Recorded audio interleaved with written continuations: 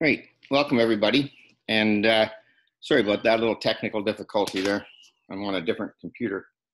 So just before we get started, just a couple opening remarks. As everybody knows, we just went into stage 3, which I think is exciting, the fact that we are moving forward and for our economy, especially for some of our businesses out there that have really struggled. And I give everybody a lot of credit for helping out the restaurants, especially in that sector, because with taking out orders and keeping everybody active, and what Belinda and her crew have done with Shop Local and that type of thing. Dr. Mercer just sent out a revised, if you want to go on, check it out, revised Order 22, just to bring everybody into play as far as the new numbers and the new businesses that are opening and how they're affected by the mask situation. And on the mask, I just want to say, took a lot of heat on that, but as you can see, in order to keep going with this economy and keep the thing running, that the science has caught up to everybody. And as of Friday, Perth, Huron, Grey Bruce, London, Middlesex, Windsor, Essex, Toronto, everybody, Waterloo, they've all gone to mandatory mask rules. So I think we were a little ahead of the curve, but certainly from the virus situation, I checked the numbers this morning. We're down to 18 or 19. I think it was 19 active cases in our Wellington, Dufferin, Guelph Health Unit, and 5 active cases. Nobody in the hospital in Wellington. So that just goes to go to the public and our residents and our taxpayers, and that they've done a great job of keeping it down. And I think with this new order and everybody else going with the same order, now I think we can keep this thing going and not be like the Americans, that they've kind of gone the wrong way. So anyways, just want to bring you up to date on that. And again, just get a chance, check some of the neat stuff that's happening with the downtown revitalization groups and all that Shop Local and loyalty thing. It's amazing what everybody's pitched in and done on that. So anyways, moving forward, I'll call the meeting to order. Any disclosure, any peculiar interest under the Municipal Conflict of Interest Act? Not seeing anybody. The only person I can't see here is David. I can't see David. I don't know why, Matt. I can see him, Mayor Bridge, and he's not raising his hand. Okay, good. Minutes of the previous meeting held on June the 16th. And is Councillor Anderson with us now? Okay. I can't see Councillor Anderson either. Yes, so I don't know why I can't get everybody up. And that's what happened the last time. I'm not going to try to touch another button here. So I'll have to keep asking about that. So moved by Councillor Anderson, second by Councillor Dirksen, that the previous minutes of the June 16th, 2020 Town of Minto Council meeting are approved. Everybody raise their hands. Now I can't see those other two, so I'm assuming they're all right. I'll look to you, Annaline. Good? All yes. Right. That's passed. Okay, next up is I guess Belinda Graham's presenting her minutes. It's the next up. Is it Belinda there? Yes, I'm here. Great, thanks, Belinda. Good afternoon, Mayor Bridge and members of council. Just quickly going to recap the Culture Roundtable minutes. You'll note that they discussed the Marginalized Voices Subcommittee, so we are moving forward with that. Right now, we're getting some coaching and mentorship around what that might look like and the appropriate messages to get that started. You'll also, if you haven't checked it out, these booths were made for talking has launched in Clifford, and we're now getting people to vote on the People's Choice. So if you haven't gone and checked it out, I encourage you to do so. They're all wonderful, and there are 6 of them. Our Treasures of Minto site is currently under construction, so our summer student Aaron Raftis is working on that. And a shout out to the members of the Pride Committee for their work decorating the downtowns. And despite not being able to do the Pride in the Park event, they were still able to do some things this year with COVID. So unless there's any questions. Questions? Okay. Okay, thank you.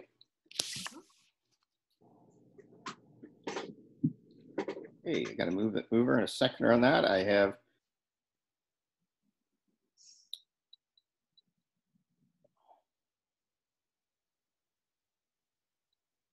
soon as I find it. There he is. Moved by Councillor Elliott, second by Deputy Mayor Turton, that the Council of Town of Minto receives the Cultural Roundtable Committee meetings of June 22nd, 2020 and Economic Development Planning Committee minutes. You want to do them next? Oh, sorry. Yes, I didn't realize you had them together. I didn't have it down. Yeah, go ahead. Okay. Yep. Sorry. No, the Economic Development Committee has been quite active the last couple of weeks, and they did have another meeting. We reviewed the survey again just to make sure we hadn't missed anything. We're pretty confident we're doing everything that we possibly can to help our businesses in the areas that we can assist. On a really positive note, in the next couple of weeks here, we have about 7 new businesses opening in the downtowns. There are 2 in Clifford, 3 in Palmerston, and 2 in Harrison. So that's really exciting news. And there'll be more information. Watch the Wellington Advertiser in the next couple weeks. We're going to be doing a full page, possibly 2-page spread on all the great things that are happening here in Minto, including a lot of socially distanced ribbon cutting events that we're trying to coordinate. Also note, there is a typo in the minutes. I had put that TG is hiring 6 to 70 employees. That should be 60 to 70 employees. So TG Minto is doing well, and they are hiring students and full-time people. And then the other thing of note is in those minutes, we had made a recommendation around a structural grant for OSUM Interactive second floor. I'd like to remove that from this council meeting. There has been some significant changes happen at that building. And as a result, we'd like to reevaluate that application again. So we'll bring that back in August. All right. So with that revision, then also, I'll read the whole thing over again because it was moved by Councillor Elliott, second by Deputy Mayor Turton, that the Council of the Town of Minto receives the Cultural Roundtable Committee meetings minutes for June 22nd, 2020 and Economic Development Planning Committee meeting minutes for June 25th, 2020 and approves the recommendation here within. Any questions on those? And I'm gonna, oh, Judy? So maybe we should add to the motion that we're taking out the recommendation to sorry, with that revision in there. Regarding the revision, yes. Yeah, with revision. Okay, is Yes. that all right with the 2 movers and seconders? Here, thanks. Okay. Gene, you're good? Or who was it? Was it Deputy Turton? Okay, good. Any other questions? Okay, I'll consider that passed. Oh, everybody in favor? I got your back. Okay, I consider that passed. Okay, correspondence. Okay, quite a bit of correspondence. I guess when you only have 1 meeting every now and again, you get more letters. Anybody want to pull any of the correspondence? Mark?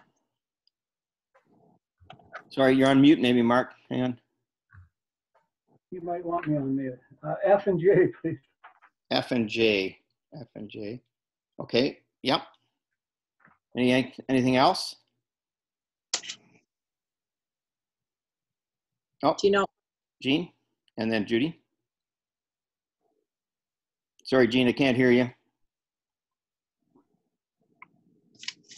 I didn't quite understand G.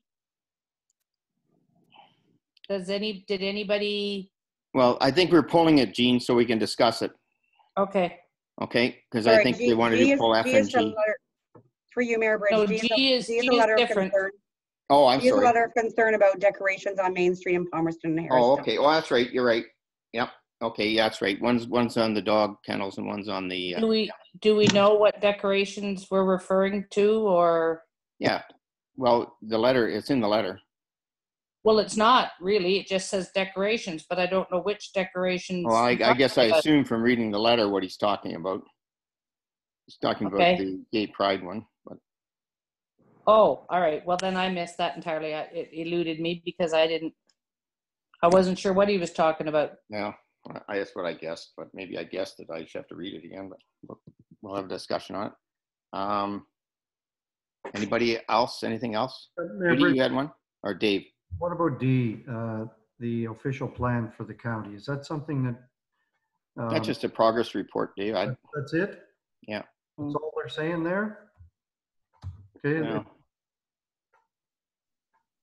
What did you want to talk about? Well, we can pull it if you want to talk about something in it. Yeah. I just wanted to stay up to date on the official plan. Mm-hmm. But if that's minutes and stuff, I'll read them again. Okay. All right. Anything else? Judy, do you have your hand up? I'm moving back and forth. I can get you. I was just, I'm unclear, are we pulling item G, or were we just wondering? Well, I think, I don't know. I have to ask Councillor McKenzie. Why you're. No, he was asked about, he actually asked about F and J. Oh, J. Which Sorry. which are all the letters of concern regarding dog. Okay. Through I you, Mayor Bridge. miss. Through you, Mayor Bridge, Councillor Anderson asked about correspondence G, Gail Hurlbut. So I think it's being asked if she still wishes to have that pulled and considered. Okay, I misunderstood. I thought, I thought it was about the dog kennels for, Mark was asking for the 2 dog kennels, but I heard G instead of J. It's my fault. Yeah. So that was up to Councillor Anderson. Did you want to pull G? I just wasn't sure what he was asking or saying, or I wasn't sure what the point of it was. I just didn't get it. Okay. I didn't know what he was referring to. The whole letter was pretty vague. All right. Do you want So I to don't pull know if it's Jean, or something we need to address or not. do you want to discuss it then, or you're not? Well, did everybody else get the point of it, or am I just being obtuse? I think I did. or-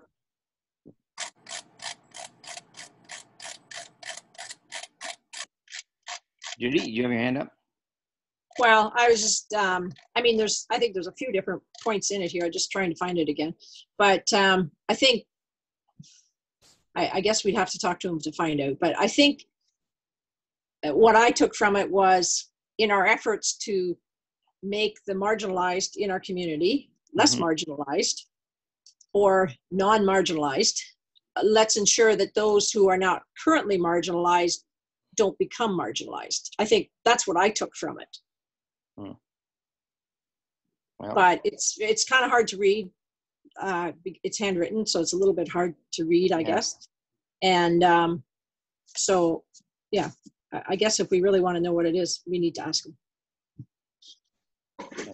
Yeah, I didn't take much of anything from. I didn't understand who he was trying to identify or not identify. I don't know which decorations. Is he talking about the strips of material? Yes, I would assume so. But okay, well, I missed that entirely because I don't see how they're saying whatever. Okay. so Nobody you want else to pull seems it or not? concerned about it. We'll just leave it to be. No, that's fine. Okay. All right. So it's J. My fault on the G. It was a J, and that makes more sense because I knew it was about the dog. So it's F and J. All right. That's the only thing we're pulling. All right. Mark, do you want to speak to F and J? Well, there was a lot of feedback there from the public, a lot of reading, and I'm sure that if we had a lot of violations or any, Mr. Forbes would have dealt with them. I haven't heard of any. No. But just from these letters, our bylaw is a good bylaw, but the public input here is now asking us to tighten it up a bit because of the dog trafficking. And most of you are aware of that. If you're not, then some of that information is in the letters. So, and it's getting out of hand in the province even. We've been around this tree a lot in the last 20 years, and I think council needs to, now's a good opportunity to reduce this growing business of trafficking through these brokers. The majority of our kennel owners are responsible people, but we're still having that issue, and it's growing of the trafficking. And I think we need to look at it, respond to that public input. I don't know if they asked for responses, but I think the staff has been in communication with them, Mark. Mhm. Yeah. But I think And again, I I tried to think do you're, this the last time, but I think we need to set a number of kennels that we want to see in the town of Middle. I mean, right now, there's one for every 6 square miles. That's what it works out to. And we got 3 more applications on the go and we need to do so. I think we need to do something and reduce the number of dogs also allowed in a kennel.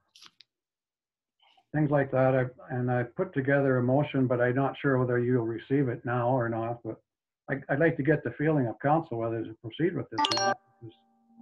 well, and just to Becoming a speak, big issue in the province, and we certainly don't want that label, which is out there in some places, that Minto is the puppy mill capital. So well, it can be curbed easily. and I guess my one concern is we looked at all the letters, and some of them are from outside of the town and some of them from inside the town, which is fine. Some of them have a lot of interest in, and I wonder what the difference between a puppy mill and a kennel. But anyways, one of the concerns I had, I went back to the staff. Well, the one letter is going back 13 years. I think it even refers to Harriston, that that they had to take 13 dogs in or something. But that was well over 13 years ago. We did our bylaw in 2019, and strengthened it a bit more and tried to do it. And what I was aware of at that time, Mark, and what we talked about is that every one of our kennel licenses have to come in front of us, right? Now, the only thing I would say, and just some of the changes that have happened on the zoning requirements, and the staff can correct me if I'm wrong on this, but to do a zoning requirement now, it's almost $9,000 for somebody to want to get a kennel license if they want to rezone, because you have to pay $7,000 to the county and $2,000 to us just to get it to the table. So I understand your concern, and my big concern would be, I'm not sure that money is refundable. So if right now, as it stands, we're in a situation where if we have 3 of them come and we turn any of them down without changing our bylaw and saying that we want to come to a limit. And I remember talking, and I seem to recall this when we had the discussion last time, the staff were going to get back to us when they felt that they got to a point where they couldn't do proper, checking them out and doing all the proper things. And I believe I was talking to our bylaw officer. We haven't increased any since our last time because we had 14, but we had 1 kennel license not renewed and we had 1 that we've issued. So I think we're at the same we were before. So, but you're right, there could be 3 coming to us in the next little while when we start opening up public meetings. And we have to have this discussion at the public meetings as well. So the one thing I did ask, and did you find out, Derek, whether, because I think I asked somebody the other day, Michelle maybe, if Michelle's on the phone, if we take these applications in and we change something, is would the Wellington County actually give back their money? Because I don't think it's refundable on a zoning application. I don't think you get your money back if your zoning doesn't go through. So we have to be very careful as a council to at least let people know in the public if we're not accepting any more applications. That's something that'll have to come up. But if that's what your motion's about, Mark, I don't know. Well, that's what I'm thinking. Now's the time to revisit this. Now, we've already accepted some money on some of these, so that's why I'm saying, because any of these have to come to a public meeting, right? They will, but the bylaw. Okay, so if they've applied under the current bylaw, yeah, that's too bad, I think. But at any rate, well, I mean, if you change it, you can't change the rules in midstream. If you want to change the rules down the road, you have to do that. But but that's up to the council to decide, right? Well, the sooner the better. And I'd rather put a motion in to revisit it and put a moratorium on the applications until we review the bylaw again. Just for those 2 reasons, the number of kennels and the number of dogs. I think everything else is in our bylaw. Like we can't keep leaning the way that they're going with the number of dogs they have and the trafficking that's going on in the province. Well, and a little bit on the province. I think we've been mislabeled here a little bit, but I'll let Derek talk about what you can do on the motion and maybe talk a bit about that. I just wanted to give you a bit of background as we have looked into it, because I was concerned about some of the letters. The one letter I was really concerned about turned out to be 13 years old. So it's not something this current bylaw, I think you changed the world a little bit back then. Yeah. Anyways, Derek, can you speak to it? Sure. Through you, Mr. Mayor, and members of council. So as I understand Councillor McKenzie's want, because council has deliberated on this bylaw just as recently as January of this year, this would require a motion of reconsideration for you to start to want to have a discussion around the bylaw. If Councillor McKenzie is successful in tabling that motion, you can only speak to whether or not you want to reconsider. You cannot speak to the bylaw itself. You can only speak to the matter that's before you, and that is the matter of reconsideration. Certainly, we act on council's will. Rightly so, though, if you change the bylaw while you have applications in progress, that could be some issues around that, and Mr. Kuipers can probably speak to what that means. But it is certainly up to the will of council if you want to have us go back and revisit that bylaw.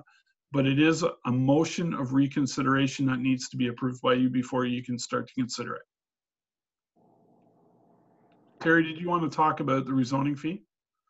Yeah, so once we receive the 9,000 and the county starts their review on their reports about the application, that's when the $7,000 fee would come out. So even if they withdrew the application and we took what our costs were at that point, they would lose a substantial amount of that application fee. I wasn't sure how it went, but Jean, you got. I just have a few questions. So at the time of the bylaw, when we looked at that bylaw, and it was ensuing from a discussion or an application from people who want to put cattle or dogs in the top of their barn, and I questioned at the time about dogs being in a barn. Dogs are not cattle. We're not raising them to slaughter for meat. We're raising them to be parts and members of people's families.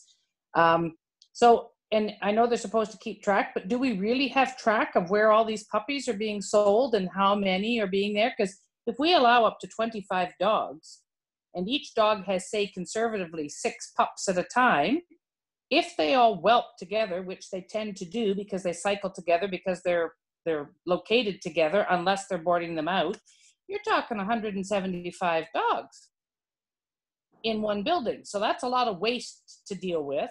And what are they doing with those puppies? Okay. Are we allowed to talk about, we can talk because of I want to make sure we're doing this right. So are we allowed to answer those kind of questions, or do we have to do the motion first, Derek, or we can do these are all right? Through you, Mr. Mayor, yeah, absolutely. You can ask those questions. Perfect. I didn't mind you asking the question, Gene. I just want to make sure I wasn't causing a problem down the road. Okay, go ahead, Derek. So I can probably speak to that. So part of our bylaw is we require our kennel owners to keep track of litter size for each of the females and where all the puppies are being sold to. So part of that too, we require them to provide us with immunization records.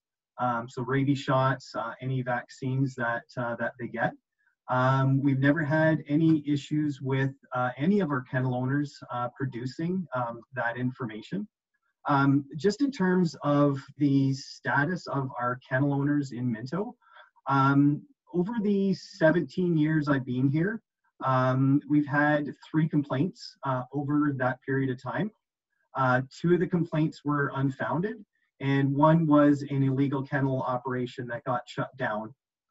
So I wouldn't say we've got major issues as indicated in the letters in Minto. We do annual inspections of the kennels, and then any complaints that we've had, we obviously go out and take any professionals we need to with us. The two complaints that were found to be unsubstantiated, the first one, we took a veterinarian with us just to check the actual health of the dogs, which turned out to be fine. And the second time was SPCA went with us on a second one. So again, I wouldn't say that our kennel owners are irresponsible or have issues or anything like that. I think they look after their dogs, from what I've seen, remarkably well. Jean? If I could just, so then do we have a number of how many pups are being produced in Minto over a year's time? We don't Do we keep know the track of number? that. We review the documentation on site, but we don't take copies of it. Okay. There's privacy issues to deal with that if we accepted that information. So we just review it on site with the kennel owners to make sure everything looks on the up and up. Okay. Judy? Actually, Deputy Mayor Turton, I believe, has had his Okay, hand well, up. I got him on my second page, so go Well, ahead. maybe you can see him, but if I could defer to him first, and then I'll come on. If Okay, that's Deputy Mayor? Yeah, so my question is, there's quite a difference between a puppy mill and a kennel. Yeah. Okay, so I mean, I think we need to differentiate that. I mean, Terry, if you're saying that we don't have many issues, and we've had 2 or 3 over the years, we have a lot of kennels that are abiding by the rules. And normally when somebody gets a license, they know the rules and they're good boys and girls. Where our issues are people that aren't registered. And so, I mean, if we put a cap on the number of kennels, that's not going to do anything for us. So, I mean, and we're not the only ones with the problem. This stuff's all over the internet everywhere. You can Google puppy mills, and there's names come up from all over Ontario, towns, municipalities. So, I mean, for us to try to solve this problem on our own, I don't think it's going to happen. I think we need help. And we've looked into it. There is no defined term for puppy mill. Basically, it's a large amount of dogs in horrible conditions. Again, we've checked them out and haven't seen any in Minto. So I wouldn't call any of our kennels puppy mills. Judy, do you have a question? Yeah. No, I guess not really a question so much as comments. So just wanted to mention, in a barn can be a great place to raise dogs. I mean, people live in barns. They can be insulated, heated, cooled, fanned. They can be perfect for human habitation, and so certainly good enough for dogs. So I don't think we want to get all tied up. It's not your grandfather's barn. And if it is your grandfather's barn, it doesn't look like your grandfather's barn inside. And so I think we have to be careful about that kind of thing. The other thing I wanted to mention was I called 3 kennel owners this morning, just to kind of chat and see what I could find out. 2 of them are kind of new, and so they haven't actually started selling dogs yet. But the other one, he's been doing it for years and years and years. And he sold his dogs from the farm gate for a while. But he has dealt, now he didn't call him a broker, he called him a dealer, but it's the same difference, I guess. From what he told me about the people who buy his dogs, I have absolutely no problem with it. They sound like caring people. They come and take pictures of the dogs, the pups, when they're 2 weeks old, and start to find families. And then 2 weeks later, they come back and they take some live footage of the puppies for the prospective owners, and they screen the owners. And I thought, what is wrong with, like, to me, I don't have a problem with a kennel owner not selling direct to the family if they're working with a broker or a dealer, like what was explained to me this morning. I thought it was a great business model, quite frankly. And they sounded like very caring people. And, I think that, I think this all kind of started up again because of that story about the airplane full of puppy or dogs from the Ukraine, and that's horrible. That's terrible. That should not have happened. But I think it kind of got everybody going again.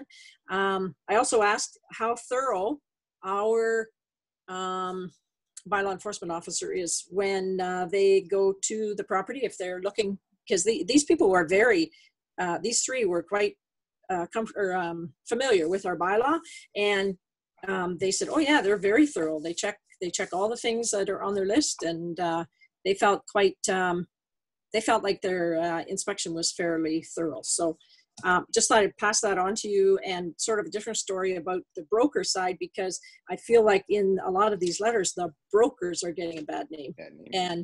And you know, the brokers aren't from around here. Like, we can control our kennels, but the brokers are a whole other ball game if there are bad ones. Mm-hmm. Thanks, Judy. Derek, did you want to say something? And then I want to finish up. Did you? Thank you, Mr. Mayor. I just want to be very clear, and more for the public part of our meeting, is that we take allegations of animal cruelty very seriously, and we will go out and investigate, and we will bring experts with us to do those investigations. I just want to make that clear to folks that although we have great kennels, but if people have a concern with abuse of an animal, that we will go out and we will investigate it. So just want to make that clear. Thank you. And just to finalize, and what I was going to say, similar to Deputy Mayor Turton, and then I'll hang on. Is Mayor Bridge, Councillor Elliott did have his hand up as well. Oh, sorry, Ron. That's okay. You're on my other page. There you go. So go ahead. Go first, then I'll sum up. Maybe I'd feel a little more comfortable, and maybe Councillor McKenzie feel a little more comfortable if the visits and the inspections were unscheduled. Mm-hmm. So instead of giving them a week's notice and you walk in the day before or whatever and say, we're coming out to see your place, then you'd know for sure. You wouldn't be guessing that. It doesn't give them the opportunity to clean up or make things better. Or just my idea of maybe a scheduled visit. You can do what you want to kind of set things up. And also, I get the idea. I also, a complaint basis, and obviously it'll have to be a written complaint. That's the only reason you would go out. If someone wants to call in and say, we have concern, we've got a puppy mill out here at such and such a place, they're not on your bylaw, should we go out and inspect, or should we wait and make them put in a complaint? Maybe we should be more casual about how we approach those things. Couple of thoughts. Okay, thank you, Ron. Judy? I was just going to say the bylaw does talk about surprise. I don't want to use the word surprise visits, but visits without that. Yeah, no notice. So it makes sense to me that perhaps you'd have that one big inspection with notice, because there's paperwork that you have to have in order and that kind of thing. But then I don't think there's anything wrong with having perhaps one other time during the year for each of the kennels that there's any concern with it, whatever, that you just do a random stop.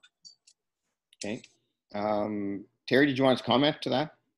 And we can definitely look into that. One of the things that we do have to consider too with those random inspections is actually getting access when we're there, due to like HACCP requirements and biosecurity requirements. A lot of these kennels are located on farms, so it does make it a little bit tricky. If we had any concerns whatsoever with the initial inspection, we absolutely would do a random, and if we can't get in on that day, you know what, we would try it again another time. Yeah. So great. We Thanks. definitely have those tools for sure. Yeah, and I feel comfortable that our staff are on top of this. What Derek mentioned is when I got those letters, I was concerned too, and I wanted to make sure that we weren't missing anything here, because we did have a good discussion on the bylaw, and my concern is the same as Deputy Mayor Turton. Is I'm a little worried about limiting it, because as soon as we stop them, then we have no control over if they do decide to do them behind. And I don't know how we'd find out if they were going to selling the dogs, not necessarily farm gate. How would we find out? Like, we'd have to be, the public would have to let us know if they weren't licensed. So my concern is, if at least we have them licensed, we can keep an eye on them. And as they say, we haven't had any complaints really in the last little while. As you say, over 17 years, 3 complaints, and 2 of them are unfounded. So I think I think you're right. I think we got painted with a brush right now because of the thing that came out with the 500 dogs coming in. But I'd be a little reluctant to put a limit on it. But anyways, Derek, where are we now? Do we have Mark has his motion reconsideration, I guess. Mark, where are you? Here you are. Right here. Yep, go ahead.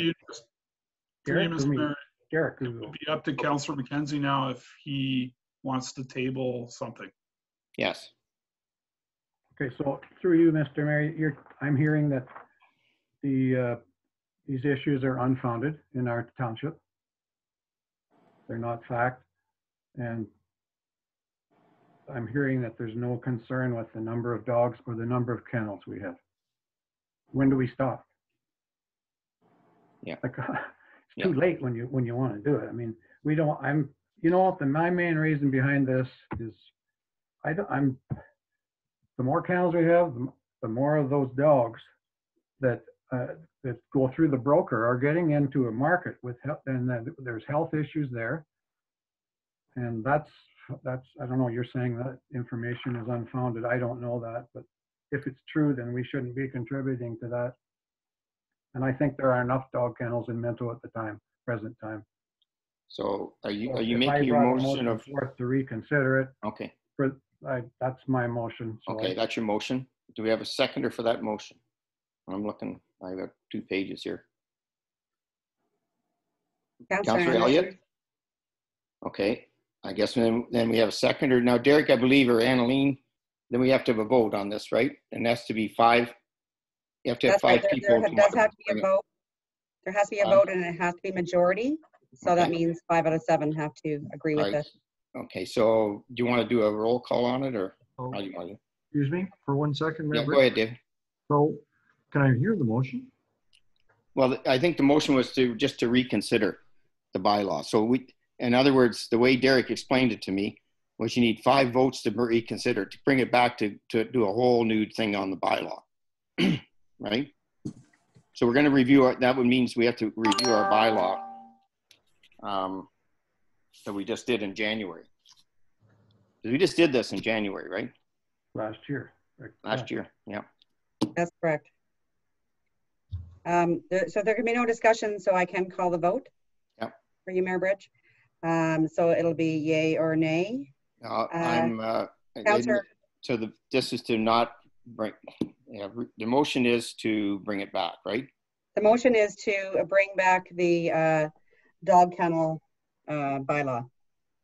So you say yes if you're for it and no if you're not. So Councillor Dirksen, yes or no? No. Thank you. Councillor Gunson? No. Councillor Elliott? Yes. Deputy Mayor Turton? No. Councillor Anderson? Yes. Councillor McKenzie? Yes. And Mayor Bridge? No. Okay.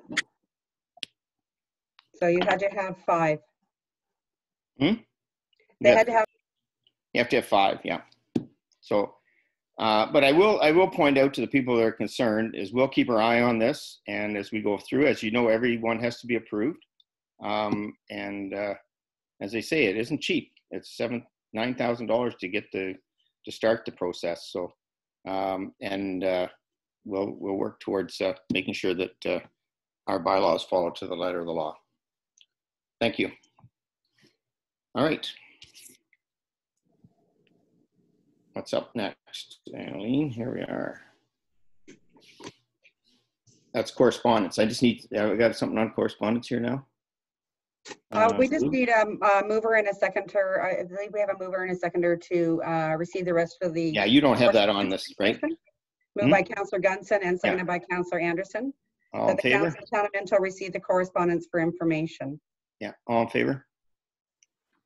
Good. Okay, thank you. Now we're up to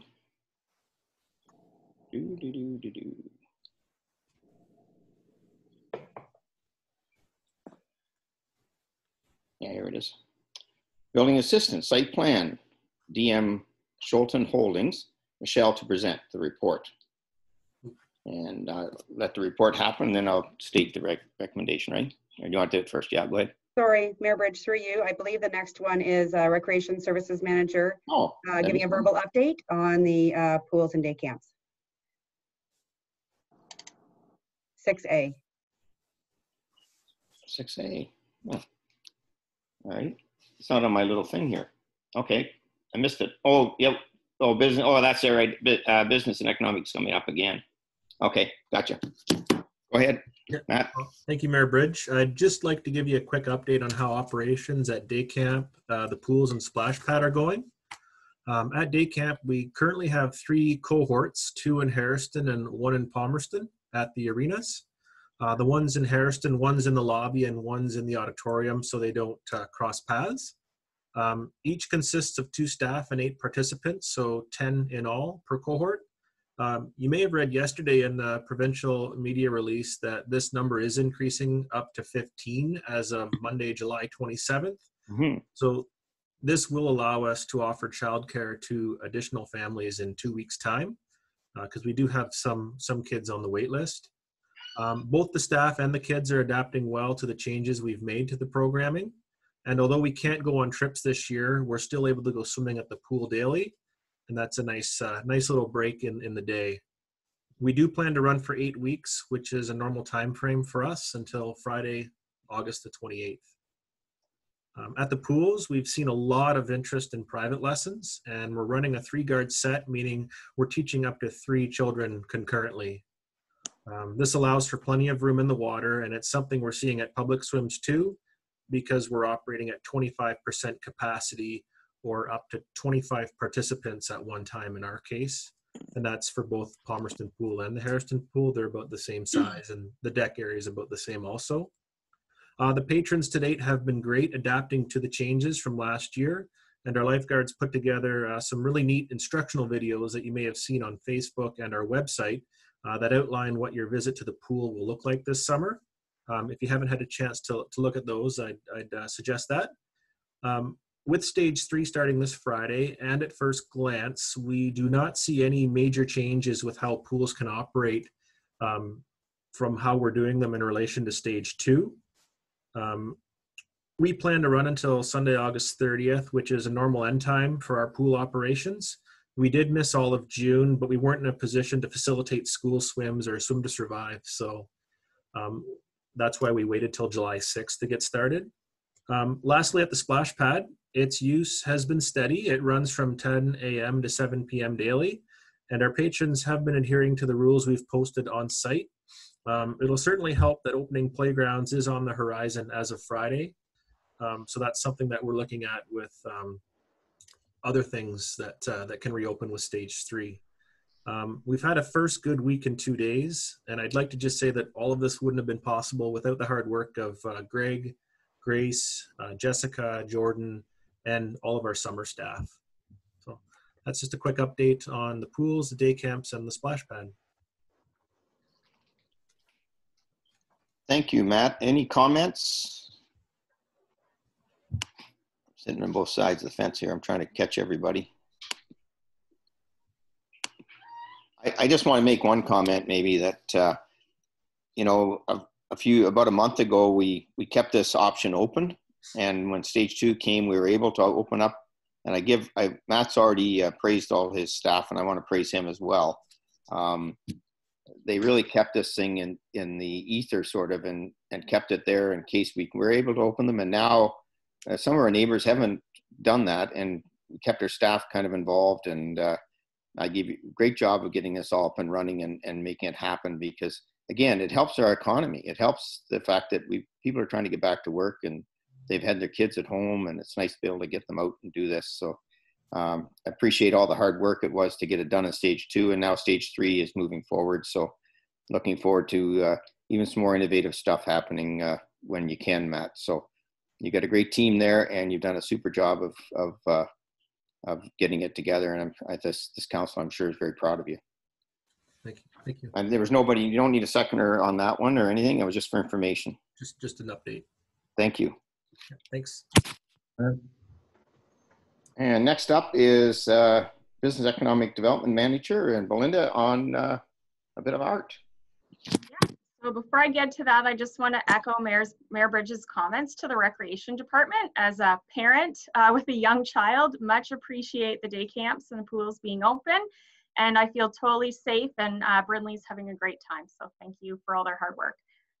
Into my mural stuff. So as you are all aware, we received notice about our Rural Economic Development Fund back in December, that we received $41,000, almost $42,000 through that, as well as almost the same amount in community group sponsorships and our funding. So in 2 years, over the next 2 years, we have about $120,000 to do work, capital projects in our downtown. This mural event is part of Our Towns Rising, specifically Harrison Rising activities. Between July 28th and August 8th, we will have 4 artists painting 4 walls in 10 days. And this is based off of the mural that is on the Magical Ice Cream Shops building. And Aiden is back doing one of the murals this year, and he's brought 3 other artists with him. And it's been quite a process working with property owners, artists, different groups.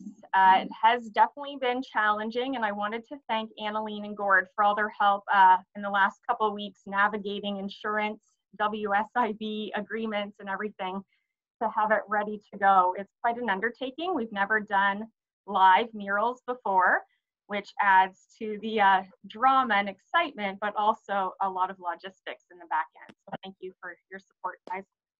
Yeah, so basically we have 4 agreements to sign with artists today, and as well 5 agreements to sign with property owners who have graciously let us install these murals on their buildings. So I think that's all I have to say, unless there's any questions. Yep. Mark? Oh, you're on mute, Mark. Yeah. There we go. Okay, through you, Mr. Mayor, to Belinda. The Arts Council and the HHS, is the Remax wall, was that settled or? Yes, correct. So Oh, you can see in the agreements that that was one of the more challenging ones, because you have a property owner and 2 groups trying to come to consensus on a design that incorporates everyone's needs. One of the key things with that one specifically was making people aware that the Arts Council and the Historical Society were on the 3rd floor of the library, because they're not able to have signage. And I think we've accomplished that. We did have a couple members from each group involved in the process. Obviously, the more people you involve, the more challenging it gets. So we stuck with just the property owner and a couple members from each organization. Okay. And the design presented in the agreement is what will be moving forward. Good, thank you. Thanks, Mark. Anybody else? Can you see anybody else there, Annaline? No, we're good. So I got a move by Councillor McKenzie, second by Councillor Elliott, that the Council of Town of Minto receives the Business and Economic Business Manager Harrison Mural Installation Report and considers the bylaw and regular council authorizing the mayor.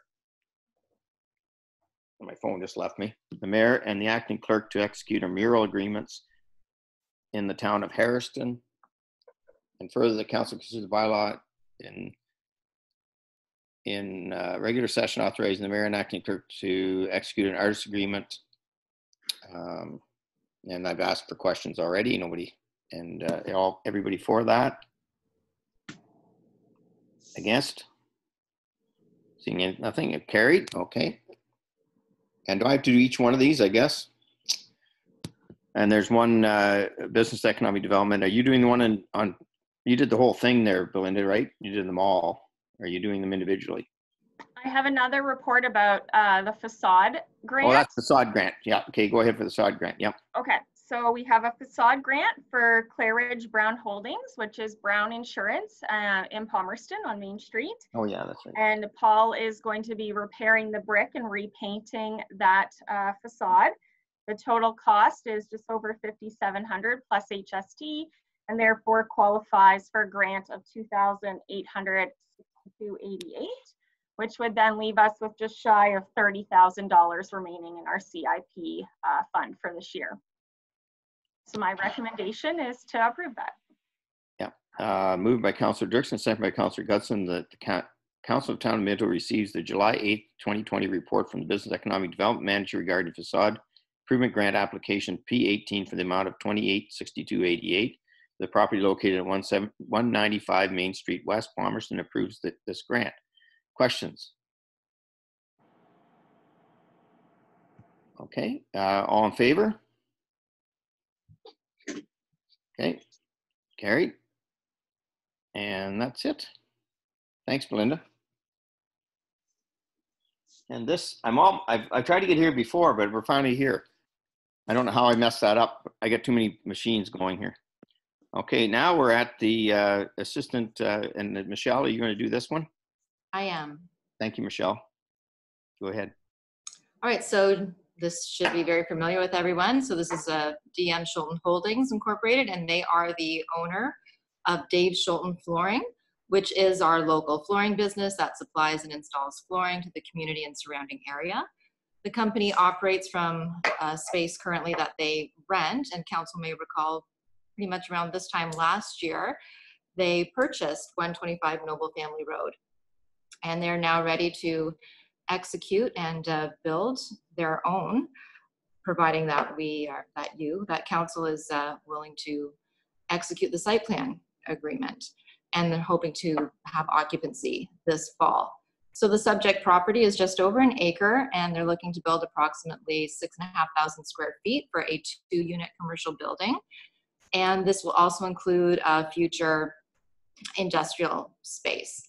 Town staff from the building, Public Works, in conjunction with our engineer, and as well as the county planners during our regular planning and development meetings, have reviewed and provided comment, and we now feel that we're at a place that it meets all of our Town of Minto servicing standards, zoning requirements, as well as any financial obligations.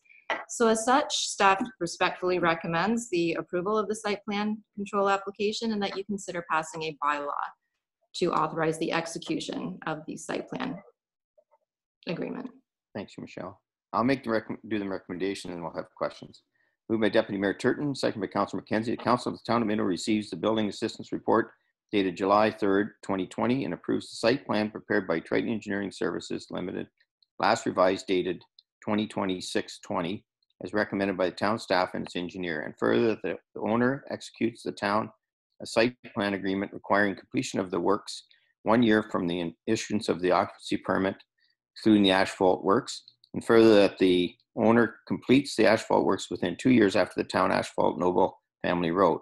And further, that the council considered passing a bylaw in regular session authorizing the mayor and acting clerk to sign site plan agreement once the land owner has signed. Any questions or concerns or comments? Deputy Mayor Turton. Michelle, when's Dave going to get started? Is this something that's going to go right away, or? Oh yes, he's very much ready and willing to go. He just needs to pass this hopefully today, and then he'll have his building permit ready, and so that he can get it going and be ready for the fall. That is the goal. Yeah, super. Any other questions? Okay. All in favor? Opposed? Thank you. Thank you. Thank you. Carried. Chief Building Specialist, Terry, you want to take this one?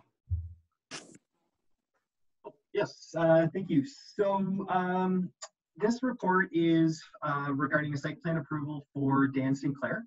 You'll probably recall that he purchased this property from us on Noble Family Road as well back in September of 2019, and recently got approval from council for a reduction in the minimum lot coverage from our 15% down to 11.1. Since that approval, he has applied for site plan approval.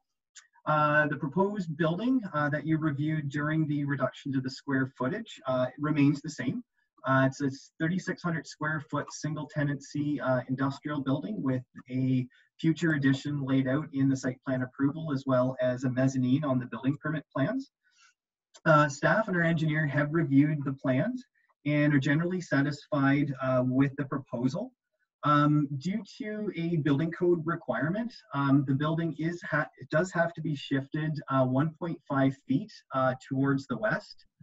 So that would be away from the Metzger heating property.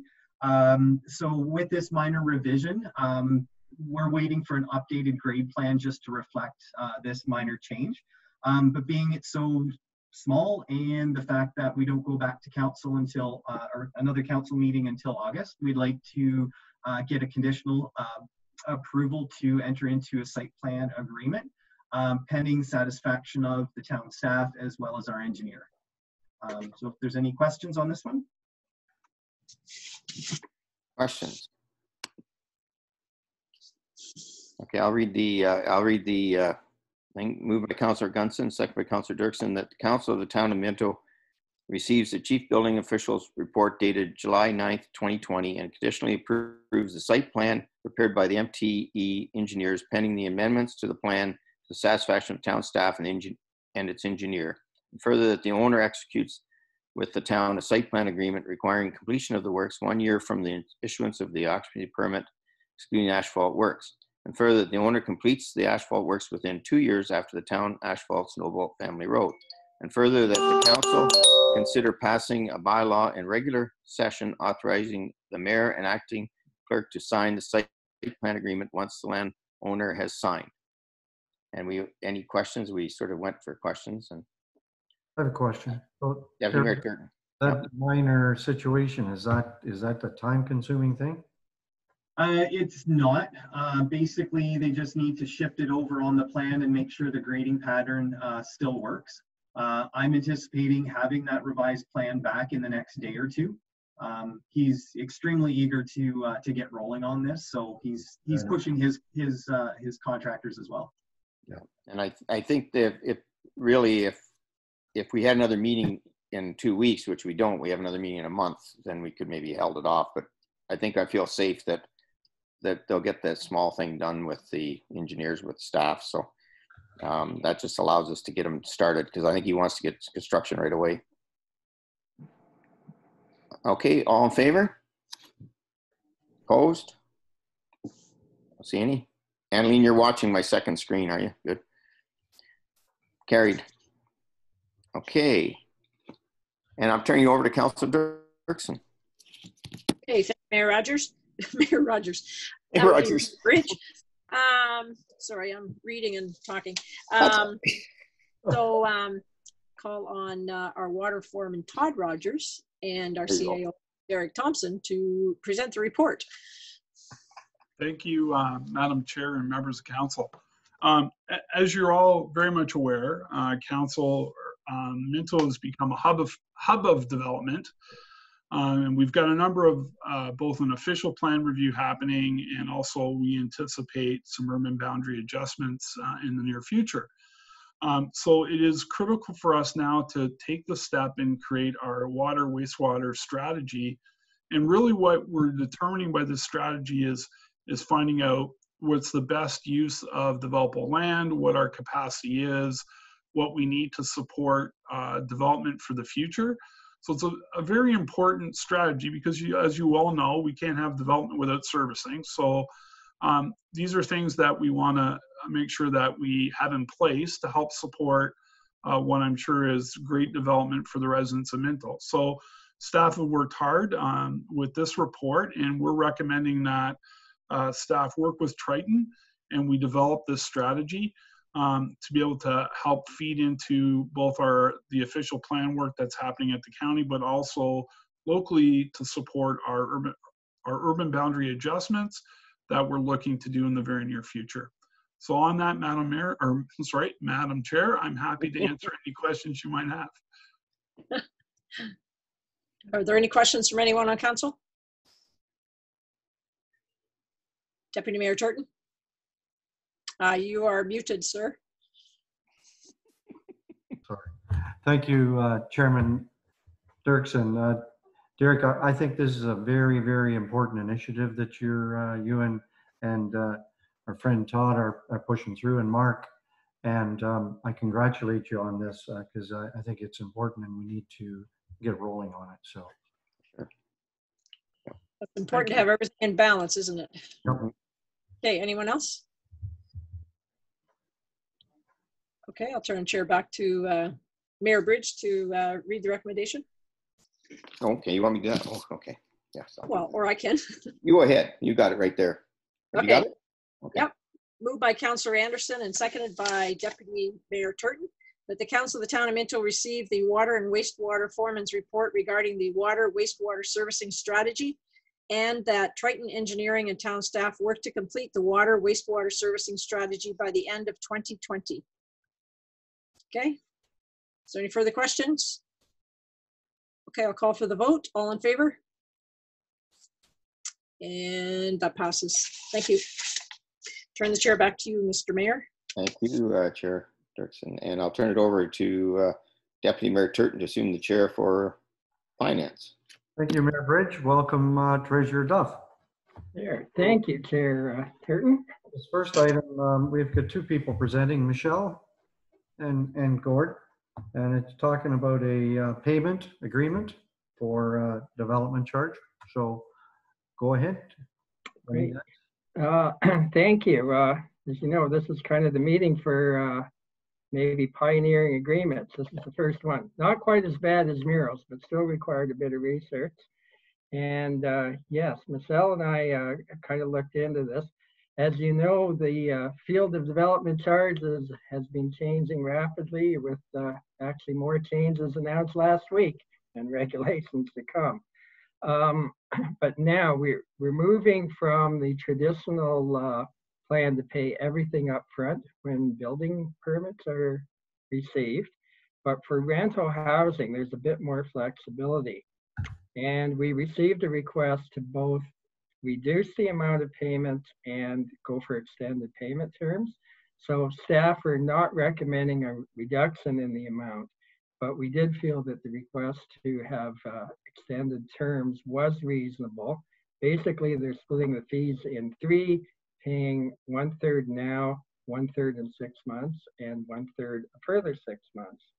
So, and you know, again, we're in these tough economic times. It's really tough for developers and small business people to conduct their regular operations, and we thought this was a request that we could support. Michelle, have you anything to add? Sorry, no, other than normally the developer would pay this prior to the occupancy, but given all that Gord has already explained to you, and with new regulations coming forward with the rental capacity, this seemed to fit perfectly for us. Questions on this, Mayor Bridge? Just a comment. I think this is exactly what we talked about as this council, trying to promote and get people to do more rental accommodation, and this is a tool we can use in our toolkit now to help facilitate that type of growth. So hopefully we can use it in the future as well. So I think it's a great first step. Other questions? So then the recommendation is that the Council of the Town of Minto considers passing a bylaw in regular session authorizing the mayor and the acting clerk to execute a development charge late payment agreement between the corporation and 5002155 Ontario Inc. Do we have a mover and a seconder, Annalee? Yeah, yes, we do. The mover is Councillor Elliott and the seconder is Councillor Mackenzie. Does everybody understand the question? All in favor of that motion? Against? That's carried. Thank you. We'll move along to the next item. Thank you, Michelle. The next item then is to do with drainage number 39 drain assessment. Gord? That's right. Thanks, Chair Turton. Yes, these figures will look quite familiar to you, as we had the estimates at a recent council meeting. Now the work has been done and we know the cost for sure. So this will put a bylaw in later session for the full $19,800 amount that was approved earlier. So just the next step in the process. Questions for our treasurer? All right, so the recommendation is the council of the town of Minto receives the report from the treasurer and roads and drainage manager regarding municipal drain maintenance assessment and considers passage of the related assessment bylaw in open council. Annaleen, Council moved by Councillor Gunson and seconded by Councillor Anderson. does everybody understand the question? All in favor? Against? That's carried. Great, thank you. All right, Gord, do we want to talk about the budget software package? Certainly. So as you know, one of our objectives for the next year or two is to provide better financial reporting and budgeting information and processes. And so, as you know, we have dealt with Citywide, which is Public Sector Digest for our capital asset management software. And they recently purchased a company that was called FMW, who has been in the budget software field for quite a few years. And Deputy Treasurer Potter and I and Jackie Heimers had a little demo, and we looked at this software. It certainly has a lot of capabilities. And I did request, I wanted to talk to people that use our Keystone General Ledger software as well as Citywide, and they were kind enough to give me 6 very good references that are all in southwestern Ontario, and they're all approximately the size of Minto. The only proviso is most of them are fairly new in the process, but they all seem quite satisfied. It's quite a process to set up, but that's true of a lot of software. And I think it will make use of the existing Keystone data and also provide a lot more flexibility and more seasonality in our data. And I'm proposing to kind of implement this over time because I think it will be quite time consuming. So probably our next 2021 process will be a little bit of this one, but a lot of our existing processes, and then fully implement it within a year. And as you know, the province gave us some money under the municipal modernization program. So I thought we would fund that out of that reserve, as I think it's a good example of that type of efficiencies and better capabilities. So any questions? Questions for Gord? So Gord, so again, go ahead, Councillor Dirksen. I don't pretend to understand all of what you said, but that's okay.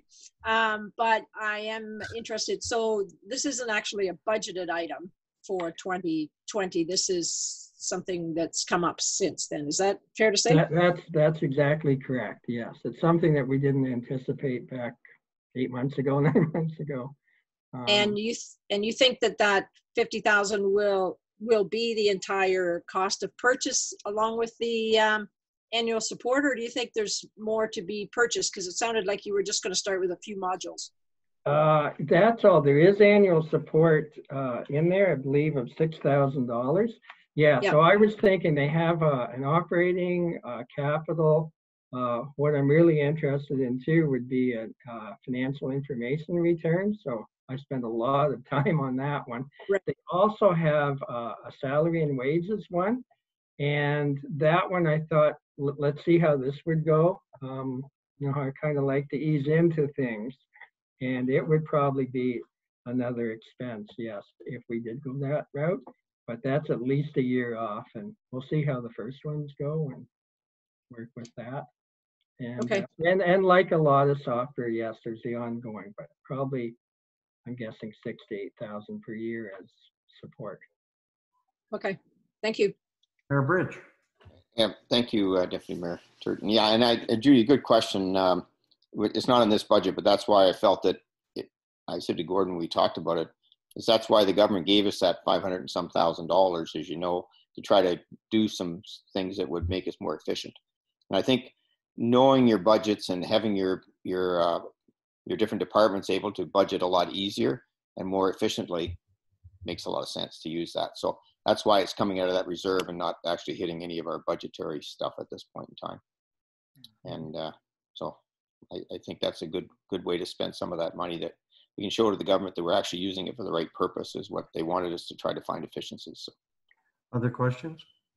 I mean, I think some of the new questions that we're throwing at Gord in reference to where we are, costing and how close we are to the budget, it's going to make it much easier for him. And there'll be a time, I'm sure, in the very near future that all those numbers will be out there and there'll be no need of questions. So everybody understand the recommendation? Sorry, Gord, do you have something else? No, I was going to say, I think as we all know, it's really important to have good financial information this year, not just for Minto, for everybody going forward.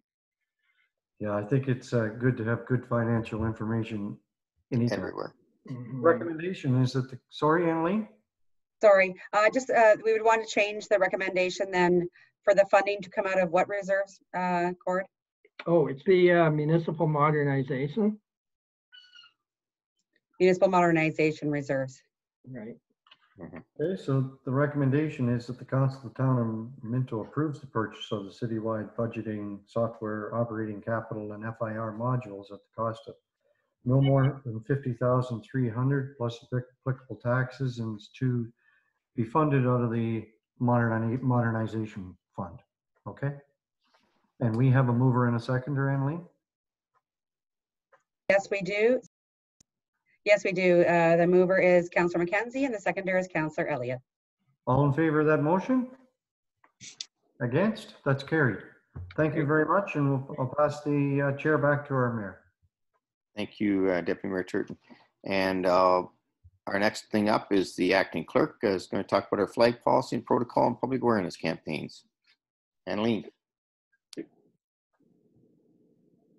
Sorry, thank you. Yes, so the first one is about public awareness and the proclamation policy. Oh, is it? So as you know, we have our new flagpole out front of the town of Minto, and we did fly our first flag, which was great to see. And this just gives us a little more ability to decide what's going to be flying, or it's also going to take things away from council. The delegation will be really for the mayor to make those decisions, but it will go out to council for them to be aware. If they have any concerns, then it can go to council first before any of this happens. Is there any questions on that? Judy? Councillor McKenzie was first. Oh, sorry. Yeah, I mean, he's on my second page. So sorry. Go ahead, Councillor McKenzie. Get off the mute here. Okay. There you go. So if you have multiple requests, how many flag staff poles are you going to have? We, through you, Mayor Bridge, we only have the one flagpole, so it will have to be a first come, first served basis. It'll be for a week or two. It all depends on what they're looking for. If no one else wants to fly a flag, and we can fly it for up to 1 month for them, but otherwise it would be for like a 1 week or 2 week period. And so currently we're just flying the one flag? Currently are just flying the town of Minto flag. We did have the pride flag, and that was just for the month of June. But when it is not being used by groups, then we will fly the town of Minto flag on there. So you're taking. So Mark, on that, we've had other requests sometimes, like say the Cancer Society has a month, and we've never been able to fly the flags. We haven't had a policy. So, but I guess if we had two organizations, like two charitable organizations that have a month to do it, we might have to give them 2 weeks each or something like that. We'd have to split it up, I guess. So why are we, here's a devil's advocate again, why are we putting ourselves in a position where we're selecting or not selecting private interest group campaigns? That's not our role. We support them with publicly. Now we're going to fly flags for everybody. That's another, I think that's beyond our role, even though we support the groups. I think if you took 8.1 out of there, I'd definitely support this proposal. For you, Mayor Bridge, I know that we have shown flags during council meetings being not really flown out front, but being in front of the council chambers on the front of the desk. and that goes out through video because we didn't have the opportunity to be able to fly it on a separate pole. A pole is separate from the one that we always fly, our Canadian flag, of course. We want to show honor to that. And so that was the point of having this flagpole put in place. Any other questions? Judy? So my understanding is that the flagpole was donated. Is that true? Yes, I donated the flagpole. Okay. You didn't have to say that, but okay, I didn't know that. But Sorry. No, okay. I think it was Okay. out there in the public, so. Yeah. I guess I have always been of the same opinion, and I don't think my opinion is, well, my opinion has not changed. I think that we should not be flying flags of any group unless we are willing to fly any flag, and there are some exceptions of groups that we would not fly a flag for. So with those obvious exceptions in who can fly a flag and who can't, I'm not really in favor of the policy. I know Guelph Wellington Crime Stoppers, I think they were maybe the last group that we chatted with, and they wanted to fly a flag, and of course we didn't have the process in place and so on. I just think it's going to be quite I think it's going to be quite time consuming to keep track of all of this. And then at some point, the mayor and the clerk who are making the decision on this, who made the decision, by the way, on the June flag that flew as well, prior to this policy, I think that there's going to be, I think there will be a spot that comes up that we'll wish we didn't have flags flying. So I guess that's why I would speak against it. Anybody else? Deputy Mayor Turton and then Mark. Yeah, I don't know.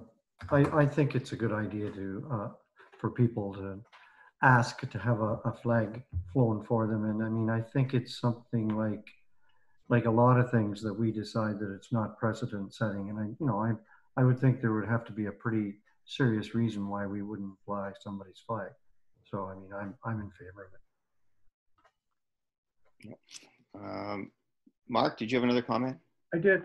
So the Canada flag, the provincial flag, and ours is 3 separate staffs, right? Yeah. There'd be a cost to this, of course. So this is only the community flag that the flag we flying on, not on the. Yeah. But currently, we're saying that we do fly the 3 flags. No, through you, Mayor Bridge. It is a standalone, so it is a 1 flag stand.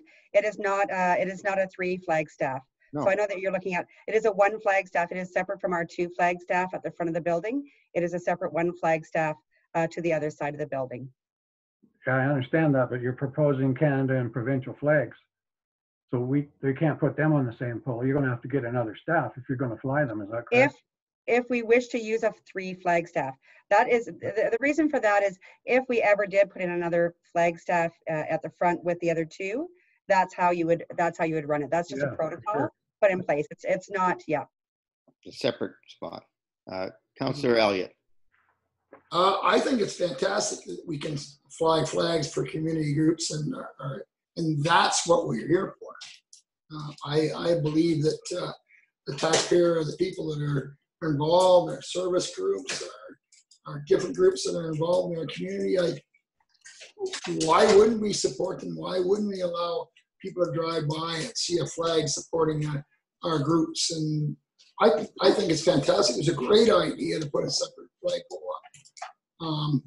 Let's carry on. Let's do it. Okay. Anybody else? Oh, Councillor Dirksen. Sorry? Mayor Bridge, Councillor Dirksen had her hand up. Yeah, I just had turned you to the other side there. All right. That's okay. There you are, Judy. That's technology. Yeah, I get, and one of my biggest challenges with this is the exceptions on the under 5.4. The community flagpoles will not be used to fly flags. There's a lot of groups that are political in nature or religious in nature, or there's things that certainly we as servants of our community, part of our community would see as being important. And so I don't understand why we are exempting some and saying it's okay with some, because you'll never find, it doesn't matter what flag you put up there. Well, maybe, yeah, there are some flags. There are some flags, I'm sure, that everybody in Minto would probably be in favor of, but there are lots of flags that not everybody in Minto would be in favor of. So I'm not quite understanding why we are making those distinctions, but okay. My humble opinion. Okay, no problem. Any other comments? Okay. There's a recommendation here. Is there, is it just one, or do we have it in both? There is a recommendation there. Okay, moved by, no, I'll get it. Here we are.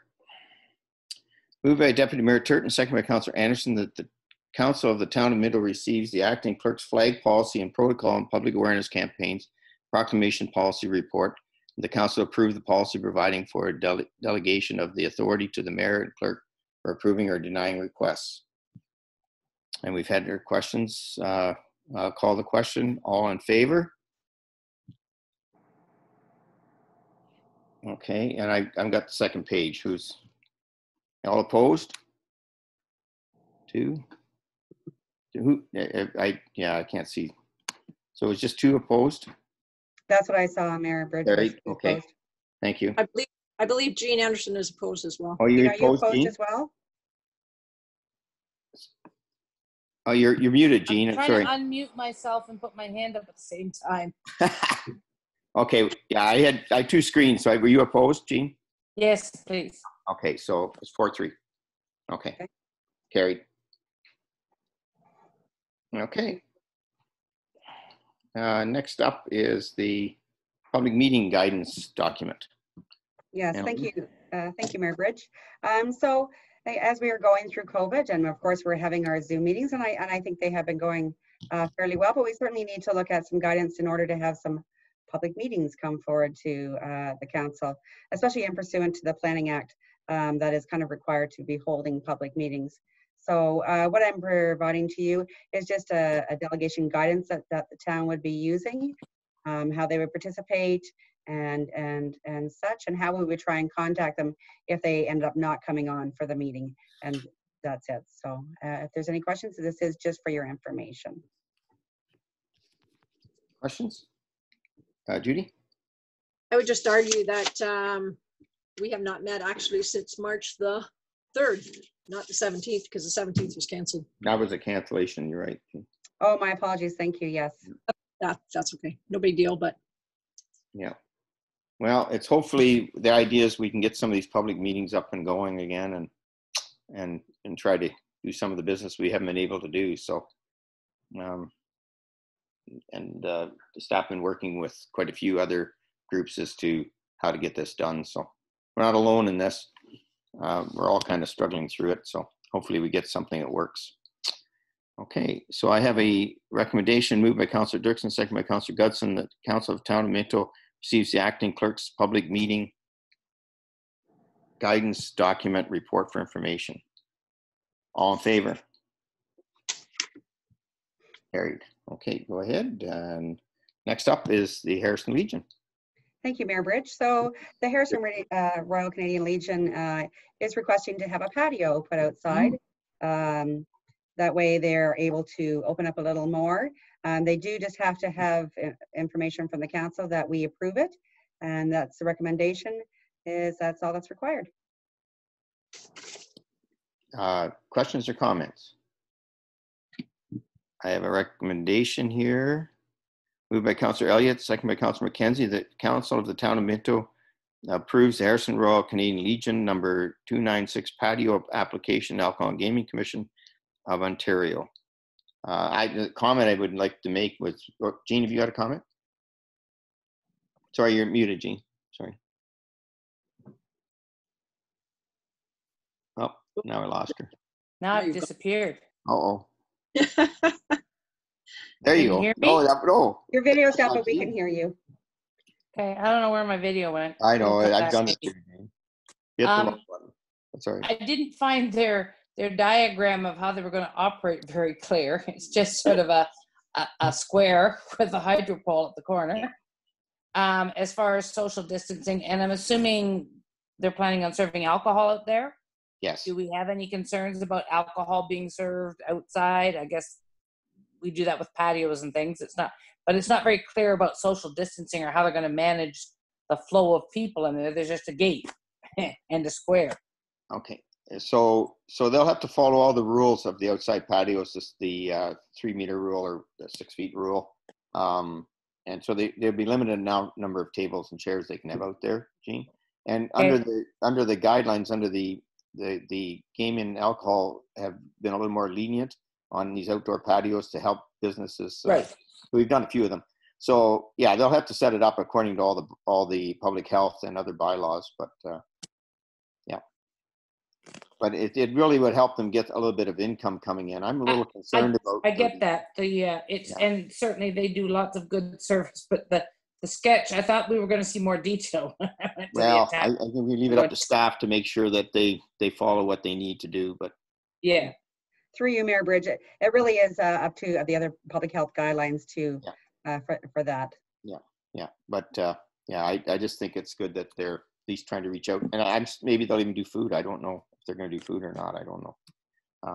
But anyways, it might get them some income, because I'm a little worried about the Legions and some other service clubs because they haven't been able to fundraise for anything, right? And they still have costs and expenses. So hopefully this will help them. So anybody else, any questions or concerns? Mayor Bridge, some of these service clubs too have commitments financially to different things throughout the town too. So, I mean, if you realistically, if you look at that picture, you can see where the Legion is placed and where the door is to come outside the Legion. They'll likely have to look at removing their smoking section. But like Annalene said, they'll be under some pretty tight scrutiny there. So yeah, for sure. Yeah. All right. Okay. Any other questions, concerns? All in favor? All right. Thank you. Oh, I guess we're just to bylaws now.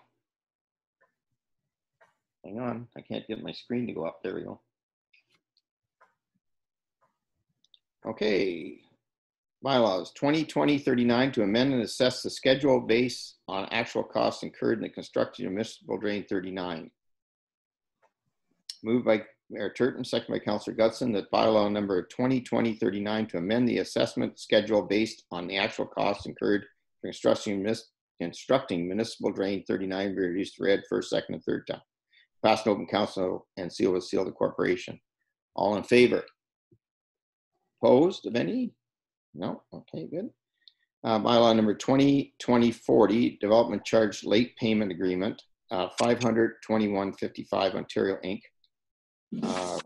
Moved by Councillor McKenzie, second by Councillor Dirksen, that the bylaw number 2020-40 to authorize the mayor and the acting clerk to execute an agreement for the late payment of the development charge between 500-2155 Ontario Inc.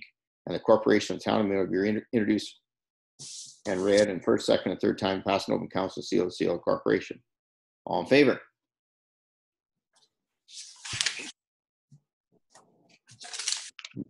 Site plan agreement, DM Scholten Holdings. Moved by Councillor Anderson, seconded by Councillor Elliott, that the bylaw number 2020-41 to authorize execution of the site plan agreement with the DM Scholten Holdings Inc. for the proposed development at, well, I just lost it here. Hang on for a second.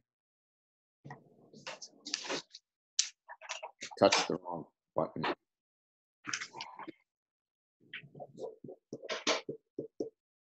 There we are. I think that's it. Yes. So the bylaw number 2020-41 to authorize the execution of the site plan agreement with DM Scholten Holdings Inc. for the purposes to develop proposed development at 125 Noble Family Road, Palmerston, be introduced, read first, second, and third time, and passed in open council and seal of corporation. All in favor? Bylaw number 2020-42 mural agreements, Harrison. Moved by Councillor Elliott, second by Councillor Anderson, that the bylaw number 2020-42 to authorize the mayor and the acting clerk to execute agreements for murals in the former town of Harrison, the town of Minto, be introduced, read first, second, and third time, and passed an open council, seal of the corporation. All in favor? Okay. Minutes to consider.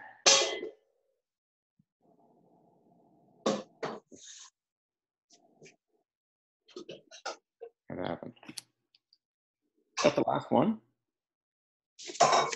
Sorry, Mayor Bridge, there are still a few more. Would you like me to read them on your behalf? Yeah, would you, my phone's not acting up on me now. Yeah, sorry, go ahead. Thank you. Yep, so the next one is 2020-43 site plan agreement, Daniel Charles Sinclair, Noble Road, Palmerston. Moved by Councillor Dirksen and seconded by Deputy Mayor Turton, that bylaw 2020-43 to authorize the execution of a site plan agreement with Daniel Charles Sinclair for a proposed development on Noble Family Road, Palmerston, be introduced and read a first, second, third time, and passed an open council and sealed with seal of the corporation. Mayor Bridge, if you wanted to call for all in favor? Okay, go ahead. The next one is 2020-44 artist agreements. Oh yeah, there it is. Are you able to read, or would you like? No, go ahead. Go ahead. You got it. Moved by Councillor Gunson and seconded by Councillor McKenzie, that bylaw 2020-44 to authorize the mayor and acting clerk to execute agreements for artists providing murals in the former town of Harriston, town of Minto, be introduced and read a first, second, third time, and passed an open council and sealed with the seal of the corporation. All in favor? Carried. The next one is 2020-45 confirming proceedings. So moved by Deputy Mayor Turton and seconded by Councillor Dirksen, that bylaw 2020-45 to confirm the actions of the Council of the Corporation of the Town of Minto be introduced and read a first, second, third time, and passed an open council and sealed with the seal of the corporation. All in favor? Passed. Okay, and the last one is for adjournment. Moved by Councillor Anderson. Annalene. Yes, Councillor Elliott. Just go ahead. A couple of things I wanted to make sure we know as a councillors, and number 3 came out, and now what facility are all our facilities open? Our community centers, our Lions Den. What facilities are we opening now? So if somebody wants a bucket dough, they can have that with 50 people, or how's that work? Ron, I think we still have to. We're trying to get that clarification, because I mean I don't think we can just sort of tell you right now. I mean, the staff are working on that, and then we'll get it out to you. I think the Lions Den is one that probably you would think that would probably be one that you could start using again. But I wanted to make sure we went through public health and made sure that we have all the things that, because if you read their 20-page document from the province, it doesn't tell you, right? I read 2 sentences, George. Yeah, well, I'll tell you, I read the 20 pages and I still don't know anymore. So I just want to say, like, I understand where you're coming from, but I think, Derek, if you're on here, yes. you've been talking with Mark and with Matt and some of the facility guys and trying to work something out and get back to this to the staff. Sure. Thank you, Mr. Mayor and members of council. As you know, the province did announce the opening of phase 3 yesterday. As the mayor has indicated, it's a 20-page document that doesn't say much about anything, quite honestly. And we, quite honestly, will be consulting with our local health department on a number of things, because although the province has suggested it, the local Department of Health can restrict certain things. So we're working with that. That all being said, Matt and I and Greg have been getting together. We should probably have a suggested list of what we think we're going to reopen, probably by the end of the week. So we're seeking some clarification from public health on some issues, but we're also looking at what is realistic for us to be able to manage as well around reopening. So stay tuned, I guess, is my message. And as I said at the beginning, Dr. Mercer did put out a new section 22 clarifying some of the things with stage 3. That just came out today, Derek. Yeah. And I did go through it, but I have some questions myself. And I think you have to pair the two together to try to figure out, But there might be some, I was thinking when I first read it, I thought some of our smaller, like which Ron's talking about, maybe the Lion's Den or maybe one of the train stations or whatever, there could be small gatherings in there, but I think staff have to feel comfortable. And remember what the Premier and what the Minister of Health said. These are the rules and regulations, but you have to be comfortable in how you're going to run it. So that would include the Norgan. Yeah, well, the Norgan, there's some stuff in there. They're talking certain distancing and whatever. Now, whether you can have popcorn or whether you can't have anything, you might have to wear masks. So how can you eat and drink? So you might not have concessions. I don't know. There's a lot of things in there that, and for bigger theaters, like the big Cineplexes and stuff, they have to actually build a plan and come back to the Minister of Finance actually to present a plan to make sure that they can open up. Right now, if you went down to Conestoga at the big Cineplex there, they would be only allowed 50 people for their whole place. So like you could have 5 people in each theater, right? So it makes no sense. So they have to come up with a better plan. And Norgan, we might be able to do, but live theater, they're saying you possibly could do. So there's a lot of stuff there that has to be sorted out. And remember, it doesn't start till Friday. So we're hoping this going. Our Lions, we're looking at a couple of weeks before we even think about opening. Get more vacation. That's what we're doing too. Also want to announce, I kept leaving. I was looking to see the waterfall is now running. Oh, good. The pump was down. Yep. It was broken, and it took us a month and a half to get it. So it's up and it's running. Dave Wilson put it up for us. Perfect. Excellent. Okay. Yeah. Okay. Thanks. Deputy Mayor Turton. How can you see me now? Well, because sometimes I can see. Well, because they gave me more people now. I have no idea. I can't see Mark or Jeff yet, and Gene. I see Derek looking at his clock, so I just have 2 quick questions. Okay. One for likely Todd and one for yourself, Mayor Bridge. The bridge, South Saugeen and Arthur Street. How are we doing? Oh, well, I haven't been out to see the bridge. I don't think, the bridge, I don't even see how it's going on the bridge. I just avoided, but on 89, I don't know. Are we on schedule? Do you know? I don't know. Is anybody on from Public Works? Todd, do you know anything about that? Todd, go ahead. Yeah. Or Derek might. I don't have any information on the bridge, but Arthur Street's on schedule. Everything's going good. We've got the servicing into the school property there now, and yeah, I think everything's right on schedule where we expect it to be. Middle of August. Derek, do you want to speak to? Yeah. So through you, Mr. Mayor, to Deputy Mayor Turton, the last update I got around the bridge is it's on schedule. Yeah. The last picture I had on it, there was no bridge. It's gone. Yeah. So it was just an empty hole.